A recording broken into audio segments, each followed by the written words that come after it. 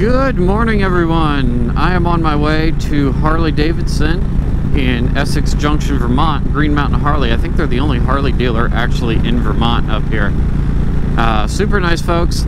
Met them the other week. We did a little talking about some videos and bounced some ideas around. So they're having me come down today to do a little video project for them, do a little promotion stuff. But that's where I'm headed today. This is my second ride of 2019. You can see there's still plenty of snow on the ground here, but it is about 45 degrees out here today. So it's warmed up enough that I'm willing to brave it. I've got some insulated pants on, my leather jacket, flannel shirt. I'm cold, but I'm happy because I'm riding the bike. This is going to be about a 45-minute ride down there, out of the mountains and down near Burlington. And I will show you guys what I can't promise anything, but you will definitely see some cool stuff from my work with them in some upcoming videos. And there's going to be some cool shots. We're going to do a little drone work. They're right near the Burlington airport, so I had to go ahead and get clearance from air traffic control, but we've already got our permissions. They're going to allow us to fly our drone up to about 200 feet, which is more than we need. We're only going to film within like 30-40 feet of the ground at the most. But air traffic control was super nice to give us permission to fly near that approach path to the Burlington airport. If you guys fly a drone, always follow your local regulations. Air traffic control and the FAA, they're not as scary as everyone makes them out to be. They're nice people. They just want to keep you safe and the pilots in the air safe. Ooh, that is some bad bumps right there. Ooh, okay. Man, I'm glad I got that air suspension. Oh, big bump. Ooh, okay. Oh, this is a bad road. Not fun. But yeah, follow your local regulations. The FAA and the air traffic control, they're there to help. And I've never had a request denied as long as I tell them, hey, this is what I'm doing. We're going to keep it below a certain altitude. May I have permission? And they've just always been super helpful and super nice. So always follow those regulations, do what you gotta do, get that commercial drone license, and yeah, be legal and be safe about it. So that's my 60-second safety spiel there, guys. Oh, these Vermont roads just suck this time of year. Just get the frost heave in the wintertime, so when everything freezes, it buckles the road, and it's not quite warm enough yet that everything has settled back down to be nice and level. Oh, we pay so much in taxes up here, you would think that they would do a decent job on these roads, but they suck. Thankfully, I've got that adjustable air suspension. I think I'm going to adjust it to make it a little bit softer, just to handle these roads better. Front fork is great.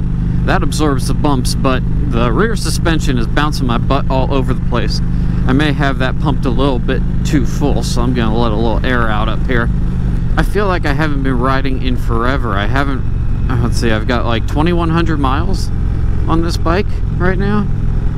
21, 22. Yeah. And that was from last September through like last November, beginning of December when I was in Tennessee. And it was, you know, actually a normal human temperature. You could actually go outside of your house without freezing your nuts off and ride your bike. Since I've been in Vermont, this thing has sat in the garage since December through till yesterday or 2 days before. Basically all the way through March into the first week of April. So I feel like I haven't been riding it forever. It's almost like I gotta relearn the bike a little bit. Just kind of lose those riding skills over the winter time. They perish a little bit when you're sitting inside. So if you guys didn't see my video last Friday, be sure to go check it out.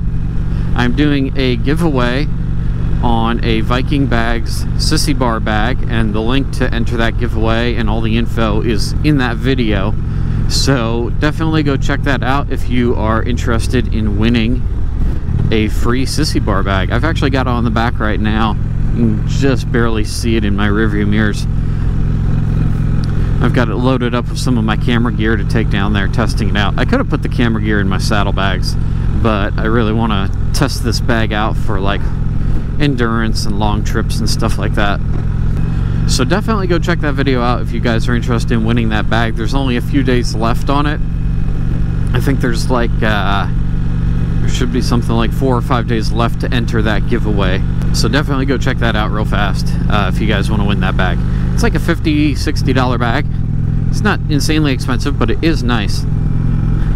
It feels so stinking weird to be riding up here and there's snow and snow walls like that built along the side of the road.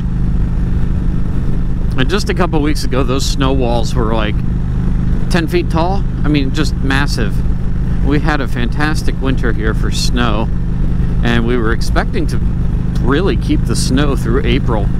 And we're still skiing up at Jay Peak near where I live, and the conditions have been great. Oh, another bump.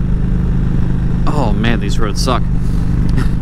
But we're still skiing up at Jay Peak. We got like an inch or two actually, let's see, beginning of this week, like 3 or 4 days ago, up at Jay. Down in the valley where I live, nothing, but up at Jay, more snow, and it's kept it nice and cold and fresh. And yeah, we're probably gonna be skiing into May up here, honestly. The conditions are fantastic. Oh, that's a great sign. Bump.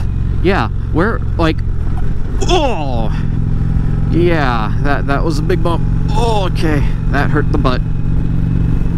I should have that sign like every 10 feet on this road. Son of a bitch. It's definitely going to take some getting used to, because when I was down Tennessee last year, I would ride up to the mountains just to get away from the heat. You could ride up on like the Cherahalla Skyway or Tail of the Dragon, somewhere up in there, and your temperature lapse rate would drop the temperature down by like 10 to 15 degrees, and it was super nice. It was like riding into air conditioning. Up here, it's still too cold to ride anywhere up into the mountains. You want to stay down in the valley so you don't freeze your nuts off while you ride. Something I've noticed also is my helmet. If you guys haven't seen my review of this new helmet, go check that out too. I did this a couple weeks ago. I upgraded finally to a really safe helmet. I got an HJC FG17 helmet, and it's got a Snell approval rating, and it's super comfy, super nice. Go check out the video on my channel on that. I'll throw a link to it on the screen and down in the description. But I've noticed that even without the pin lock visor in here, I'm not fogging at all. The shield itself is doing a fantastic job. Granted, it's not super cold. It's 48 degrees. It was about 43, I think, when I left my house. And if I do stop, it will fog up a little bit around the bottom. But overall, without that pin lock visor, I'm doing great. I've got perfectly clear vision, and it's really nice. I don't even have a whole lot of airflow going up into the helmet to keep that clear, because I've got the big touring windshield out in front of me here. So the helmet itself is just doing great. I'm very impressed. I'm really happy with this investment. Now, I did have to remove the padding that came in the helmet, because I've got a fat head, and I had to get the thinner cheek padding. I think that took off like 10 millimeters on each side. It's not a whole lot, but I could definitely tell the difference. I was able to actually get like my microphones in here for my Cena headset and for the GoPro. The moose are just freaking everywhere up here.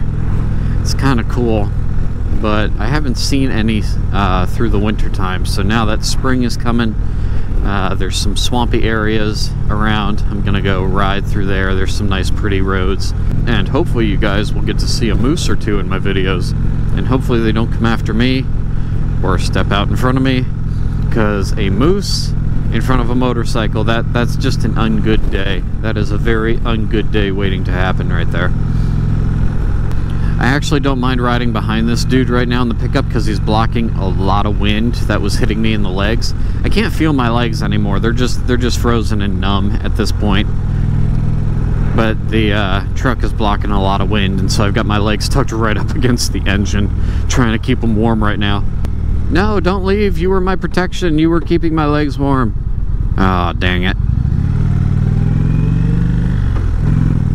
This freaking oil-cooled engine, man.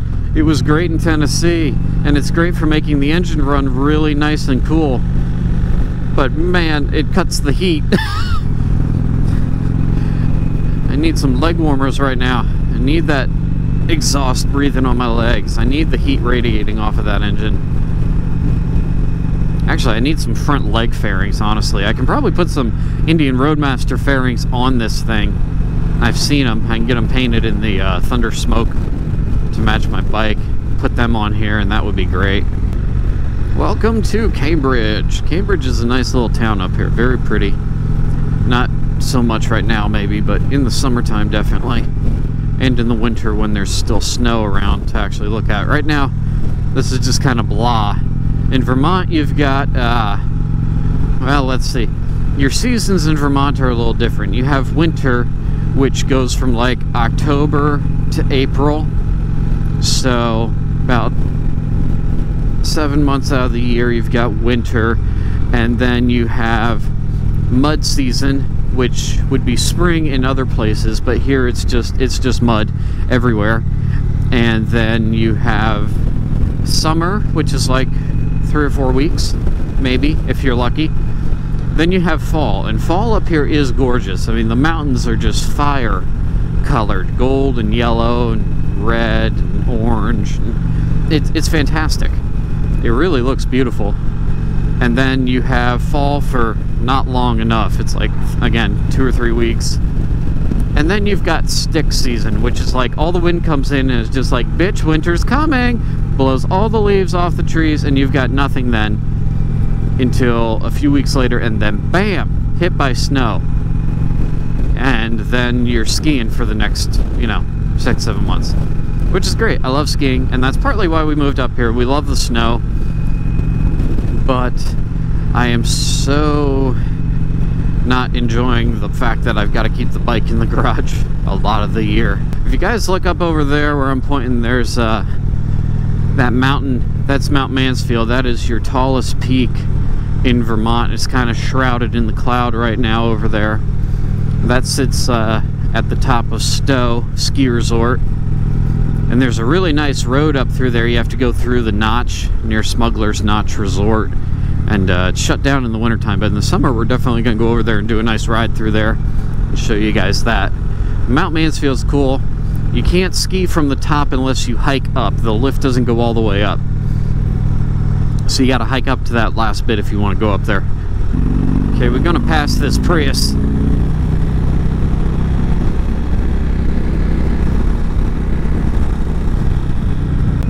I ain't gonna sit behind no stinking Prius. All the way to Essex? Not happening. Ooh, can we go across the... Oh, no, we can't. Bridge closed. Dang it. There's a nice little covered bridge over there. I could have gone that way and gone through the bridge. It's alright. I got all kinds of covered bridges around where I live, so I'll ride through them. It's fun to rev bomb inside of a covered bridge. The acoustics are great, bouncing off of the wood. It's actually even more fun, I think, than like a tunnel or a concrete bridge. It sounds so cool. Anyway, I think you guys have heard me ramble on enough and talk about what's going on, what I'm doing. So I'm going to wrap this video up here. So if you guys enjoyed these musings on my way to Harley, hit that thumbs up button, subscribe to the channel. It's a big red button down there. You can't miss it. Click the bell icon next to it. That'll give you guys notifications when there's new videos to watch right here on MotoBlade. Gonna stop in here and get some gas and sign off. So until next time, y'all know what to do. Be careful out there. Ride safe, ride on. I'll catch y'all later. Deuces.